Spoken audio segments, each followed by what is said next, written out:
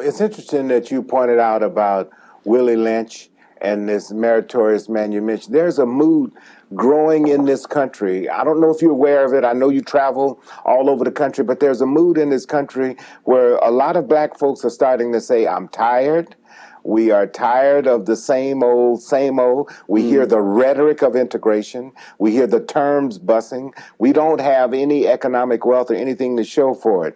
Is there an organization or is there a movement that you're aware of that's coming afoot where blacks can start expressing this frustration and channeling it towards something positive? Yes. I think the basis would be the movement that I've been pushing out for a number of years. That's called the Harvest Institute, coming out of our only black think tank. Also, my Powernomics movement across the country. I think in terms is that from the term in the Bible, the harvest is plentiful, that's but right, the laborers are few? That's right. that black it's harvest time for black folk in this country. We've been the laboring class now for 460 years. Time for us to come to the table, to the banquet. I think that's the largest movement in the country. And in terms of identification, how big is this organization? I think in terms of identification and support right now, we are probably bigger than the Urban League, the NAACP, the Rainbow Coalition, and the Muslims put together. As a matter of fact, I don't think there are very many speakers in the United States that pull bigger crowds than I do. In the United States, and these blacks are coming out not because I had that much to say, but they're tired. They're tired of being losers, Paul. They want to say, tell us, give us a new direction, give us some new concepts, give us some new justifications for going in new directions, give us some new paradigms, the way we should see things, the way we should behave, the way we should operate in a race-based society, and that's what we try to do. So now we're spreading and we're moving very quickly in this country, and I can guarantee you, very shortly, most blacks in this country will have no interest in integration. They can have no interest in civil rights. They can have no interest in voter registration, because all those things we're not playing to win in those areas. Integration, civil rights, and voter rights cannot solve the problem. Neither one of them can restore or redistribute the wealth and resources into black folks' hands. What do you say to people who describe that notion as separation, as if separation is some kind of disease? How do you respond to them if they say, oh, yeah, you sound very intelligent, but you want us to separate? No, I'm not asking you to separate. First of all, there's nothing wrong with separation. See, the issue back in integration was not separation. It was desegregation, which means stop the government from using its resources to hurt black folk. We never were interested in integration. That's the first thing. Secondly, is that they never apply that term to any other group. Why is it they never apply that term to the Asians and the Jewish communities and the Hispanic communities and all over this country? I got Germantown, Frenchtown, Greek towns, little Italy, little Havanas, little Cubas, little Japans. I mean, is there something wrong with Little Africa? Yeah. See, that's what I'm saying. Why is it? See, I know what it is. See, because everybody understands that the minute you start allowing people to group, you got the basis of foundation for getting power and wealth. So what they want to do as much as possible is keep black folks segregated, disintegrated through the integration process. But more importantly than that, I had a white fellow ask me back doing integration once in the South. I was speaking, and when I was with the governor's office there, and over education. And this guy came up to me, he said, Dr. Anderson, I heard you talking. He said, but one thing concerns me. He says, it's frustrating to me. I don't understand it. I said, what's the matter? He says, he said, explain this to me. He said, on one hand, you got Martin Luther King running around the country saying he wants integration. He wants to be with whites all the time. And I said, on the other hand, you got Malcolm X over here saying that he wants segregation and separation. He wants to be with all blacks. He says, you all are confused. So what do you want? Do you all want, which end of the stick do you want? Do you want the left-handed stick? Do you want the right-handed stick? I said, I don't want either end of the stick. I don't want either end of the stick. I said, I want my people to have the same rights and prerogatives and privileges as everyone else. You don't ask anybody else. You don't ask Jews or Asians or Hispanics which end of the stick they want. Then why ask black folk that? I said, because in this country, Paul, the bottom line is this. In this country, the issue is not segregation on the right. It's not integration on the left. It's neither one of those two. And I want my civil rights organization to hear me clearly this morning. Read my lips over your TV program. It has nothing in the world to do with integration or segregation. It has to do with aggregation, concentration of your wealth and power and resources to improve the life of your people. Why are some civil rights leaders so afraid to speak on national television or before audiences about aggregating economic wealth? Because they're scared the white society will cut off their money, because they know that black folk only have 1/2 of 1% of the wealth. that they got a potential then of keeping wealth in their community. As an example, black folk right now have an annual disposable income, Paul, of approximately $500 billion annually. That makes black folk about the 9th richest nation on earth. Now, what black folk are doing, they're displacing through what we call flight of capital. They spend 95% of that money outside their own communities. They spend another 3% inside their community in non-black hands, non-black businesses. Black people only keep 2% out of that $500 billion. That means they're trying to live off and survive off of something like about $7 or $8 billion a year. 7 or 8 billion out of 500 billion. Now, if they listen to what I'm saying, and they kept all that $500 billion in their own community, where they historically have been making off only 4 or 5 billion, look at that. That means that black folk will have exposure to more wealth in 1 year. Listen to Claud Anderson, they would otherwise take them 60 Under years. what you would call in your economic terms, the multiplier effect? That's right. Keep the money in your own community. In other words, your money is supposed to bounce 8 to 12 times before it leaves your community. Because that's what it happens in the white community. In the white society makes the money bounce and pass through other white hands 8 to 12 times before it leaves. Hispanics, money pass 6 to 7 times through their hands before it leaves a Hispanic hand. Jews' money bounce 18 times before it leaves their hand. Black money does not bounce 1 time. Now, so are you saying we're like a sieve? You're like a sieve. You're just hemorrhaging to death. So if I can get black folks to understand the importance of keeping the money in their community and making sure that it bounces in other black hands before it leaves, that's a threat to the white community. Because what they're saying now is, oh, God, right now any white person can make it. Why would white people be afraid of? I mean, why would black leaders be afraid that white people would get mad at them for that concept? Because they're more attracted to being accepted by the white society than solving the problems of their own people. So they want white folks to pat them on the head. That's right. Rather than put some money in their pocket. That's right. And so you know who said it best? There's a white politician, not a white politician, but a white political science professor at Harvard University named Andrew Hacker. He wrote a book called Two Worlds Separate and Unequal. Mm-hmm. And what he said he doesn't understand, even as a white person, why black folk are so concerned about what white folks think about them. That blacks are almost paralyzed. They're afraid to make decisions that will enhance the quality of life for their own people because they're afraid that white folks won't like it. Mm-hmm. Rather than simply saying that they don't owe white folks any explanation as what they're going to do to try to improve the conditions of their own people. That sounds criminal. And in the few minutes that we have remaining, I'd like to get a kind of quick response to about 4 or 5 questions that I want to ask you to sort of get on the record. Crime in the black community. What is your general thesis about a solution and a plan and how we should address that issue? Very simply, crime comes from a very simple problem. You steal them because you see, there are only 3 things that a person can do in life to earn a living. 3 things, Paul. You either work, go on welfare, you steal. Okay. Now, if you've been denied the opportunities and the tools to work and acquire wealth this way, then you go on welfare. Somebody kicks you off of welfare, you go on to the next level, you steal. And right now, with the little combination of welfare money and the illicit activities in the black community, that's where most of the money is coming from. As a matter of fact, if I were to stop the drug dealing in Washington, D.C. in the black community, where I got about 26,000 young black men selling drugs around Washington, D.C., if I were to cut out the drug selling and the crime around Washington, do you know the unemployment rate in the black community go up by 4%? What option? You give them some option, they'll quit stealing. If you give them the same amount of wealth. And what options do you say they should give them? We started make black folk job producers rather than job seekers. Keep the wealth in their community, build their own industries, increase their own tax base, give them the incentives to improve the quality of their schools that relate to them being people who are going to be of worth. In other words, improve the schools so the schools will focus on economics rather than producing athletes and entertainers who are disenchanted with the black community and will alienate themselves in the black communities. This is probably the one area that we could probably have a whole nother 1-hour show. And that's an area that you're probably most equipped in. And we didn't get an education.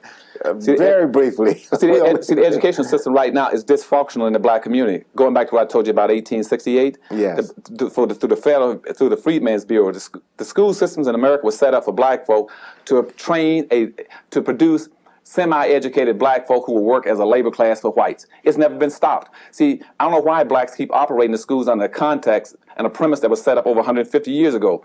You cannot do anything with the black schools until you find out where you want to go as a race of people. If we want to go to the moon tomorrow, and we decide that, now we know how to change our school system. We go back into the school system and say, we want to go to the moon. Now, schools, you rewrite your curriculum so that you can produce more black astronauts, more black physicists, more black chemists, and more so that we can go into outer space and live there. Now you rewrite your curriculum based on where black folk want to go.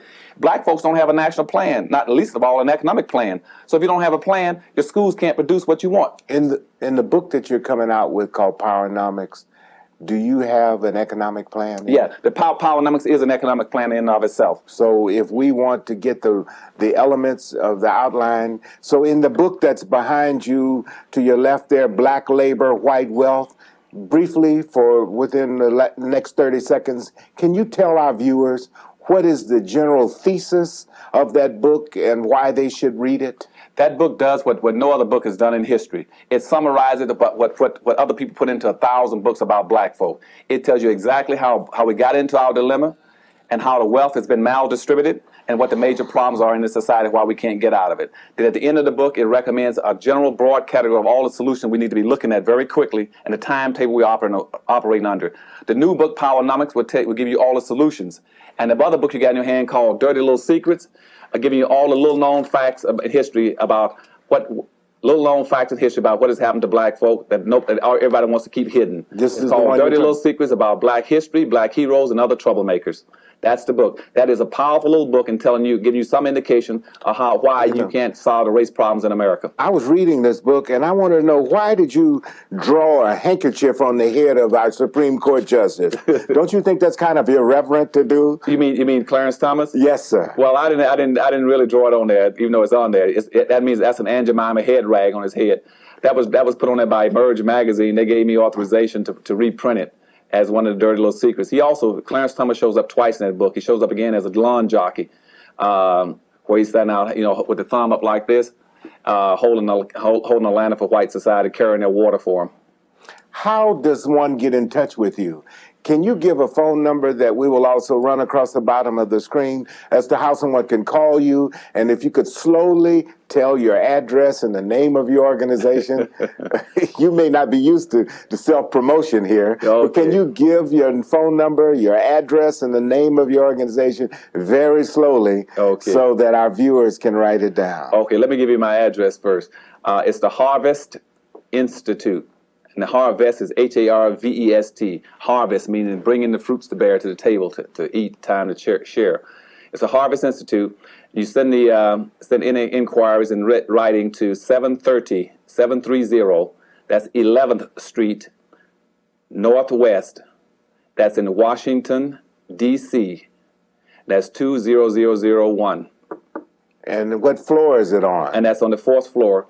And the telephone number there is 202-496-1622. Do you have, you better repeat that phone number again. The telephone number, and please call us, particularly even if you could, and especially if you can plan on making some donations, because we are a tax-exempt, non-profit institute, and anything you send to us, you can write it off your taxes. So what we're going to ask you to do is send us any kind of a contribution, a donation that otherwise you'd be paying in taxes. Send us the money. We need it desperately to move our agenda across this nation. Send it and call us at 202-496-1622. That's the Harvest Institute. We need your support. Also, we'll send you the list of materials we put out. And if you join the Harvest Institute, there are a lot of benefits you can get, including a regular newsletter which addresses all these issues. Now, this is an interesting irony. You mean to tell me that if I send you a check for $100, I will be able to deduct it on my federal income tax as a tax write-off, where you will teach me how black folks can gather their money together? The government will allow me to get a tax deduction. That's right. That's why most of the major white corporations in the United States don't pay any money. And what most people don't understand is that we're the only national black think tank that's proactive, putting out prescriptions for black folks' empowerment. But on the other hand, we're running against 1,200 white think tanks that have over 5,000 employees and a $500 million budget. Black folk don't give us money because all your black entertainers and black athletes and your successful black business people, they're scared to give money to anything black. Have you exposed your concepts to some of our black entertainers and athletes and notoriety folk? Yes, and they're scared. They say things like, Dr. Anderson, what's the name of the organization? The Harvest Institute. They said, what is it for? I said, for Black America. They said, who's going to operate it? We said, black folk. They said, who's going to benefit? We said, black folk. They said, ooh, too black. Now, how does something get to be too black? I don't know. Nothing is too Jewish or too Indian or too Asian. But anytime I told you, anytime you start pulling black folk together, it becomes too bad. What about some of the rap stars and some of the musicians? You mean to tell me they say the same thing? Yeah, a lot of them do, because even some of them, a lot of personalities you see on TV every day say the same thing. What they're saying is that basically that they do not want to offend whites by doing anything for black folk. What about politicians and politics? Farrakhan said at the Million Man March that the day is over just electing somebody just because of the color of their skin, that black America needs to develop a black agenda. What is do you call powernomics a black agenda? And if so, how do you apply it towards politicians in general and politics? Well, in effect, I wrote it to be a black agenda, but unfortunately, it can be used.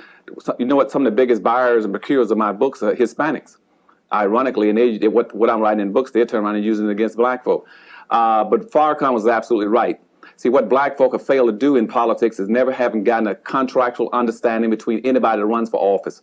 I tell black folk, never, never, never under any circumstance vote for any person, black or white, until you got a commitment from them about what they're going to do for the black community. Not what they're going to do in terms of hiring a secretary or a receptionist, a black secretary. No.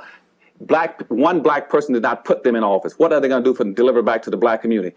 Politics is a process that decides who's going to get what benefits out of life, and is based on quid pro quo. You take care of me, I'll take care of you. I've never yet seen black folk demand from black politicians accounting for what they're going to do to the black community. And once you put a person in office, even your current mayor in Oakland, you must ask from him, what are you going to do for black folk in this city? Then secondly, you must call him to task after 1 year time. So you come back before us, you tell us not anything social. You tell us, read us a list of all the money that you have redistributed into the black community. You name all the black millionaires and all the major black businesses that have started up since you've been in office. They can't do that, you pull them out of office.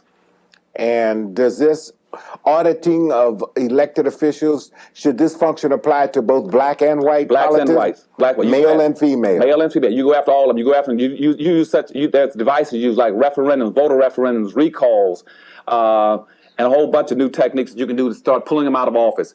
Do not support anybody that would not support the black community, regardless of their color. Mm-hmm.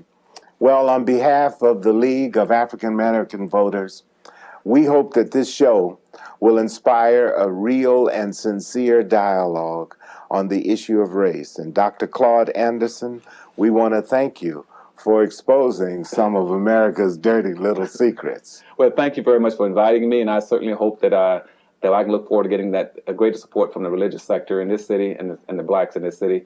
I do not want blacks to become an underclass. Blacks got about 1.5 years in this city to either pull it together or they're going down for the count. And as we close, I want to ask you a quick yes or no question. Have you taken this message to President Clinton and John Hope Franklin's discussion on race? No, as a matter of fact, one of the things that they had made a commitment, Essence Magazine had asked me once to debate with President Clinton last July the 3rd in New Orleans, the race issue. And I said yes, and he had said yes earlier, and he canceled out. Thank you on behalf of the League of African American Voters. Thank you.